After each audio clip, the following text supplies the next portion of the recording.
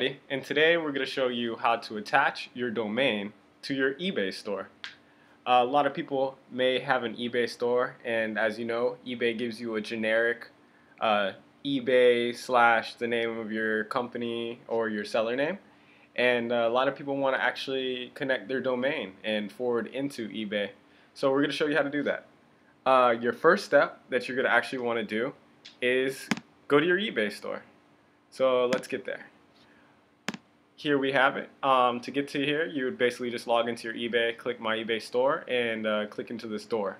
Once into the eBay store, go to the top, copy and paste right here, and we would go now over to whoever is hosting your domain or owns it.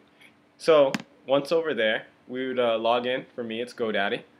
Once logged into GoDaddy, you would basically go to My Domains and then Manage. Once you're at My Domains and you clicked into Manage, you're going to want to scroll down to this little wheel, the settings. Go to Manage DNS, and it will pop up. You're going to want to scroll down, go over to Settings here, and you will see Forwarding.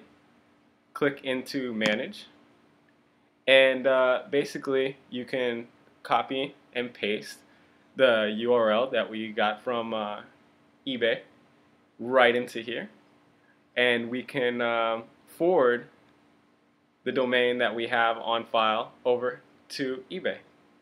And it'll take about 30 minutes to update, and once that's updated, basically you'll be starting to get hits directly through your URL, and you would be able to access your eBay store from this, basically typing in whatever the name. Make sure to subscribe to my channel, and thank you very much, everybody. Take care.